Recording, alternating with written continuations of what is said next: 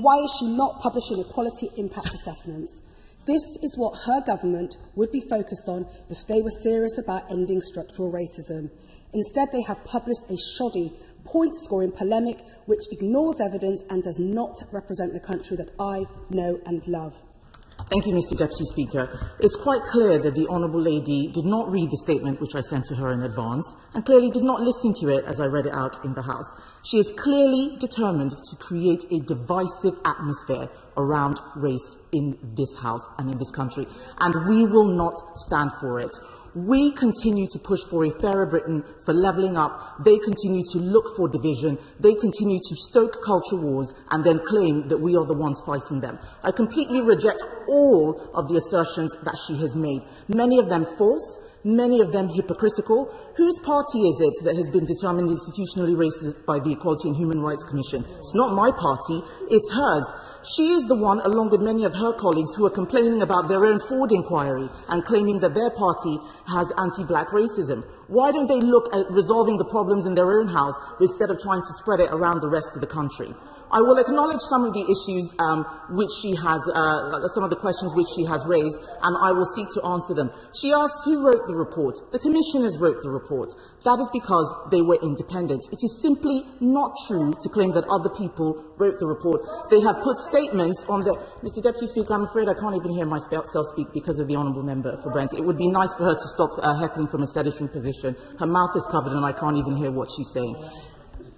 If we look at the statements that they have made on the website, gov.uk, the commissioners have been united. They have not broken ranks. They have not chosen to dissociate themselves from the report. The only thing that is happening is that Labour members in particular continue to misrepresent what is happening.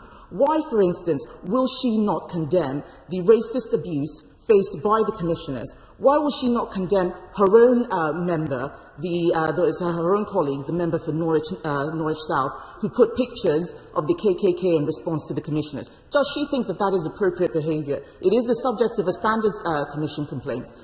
We should go back to the substance of what this report is saying, rather than continuing to try and slander the people who have written it.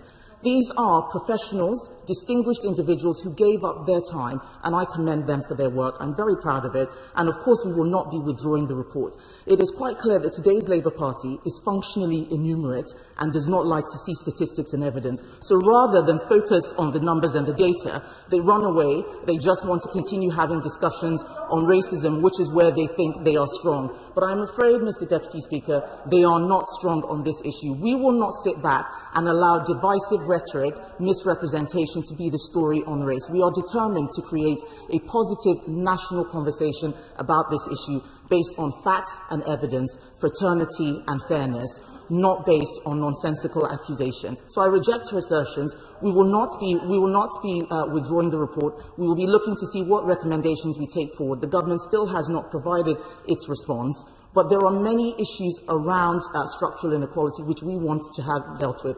However, I will reiterate this. Just because there is a disparity does not mean that discrimination is the cause. If we continue to identify discrimination right from the beginning without looking at the root cause, we will continue to offer solutions that do not improve the situation. So I'm very, very happy again to commend the Commissioners, Mr. Deputy Speaker, and I reject the Honourable Lady's very divisive rhetoric and assertions in the House today.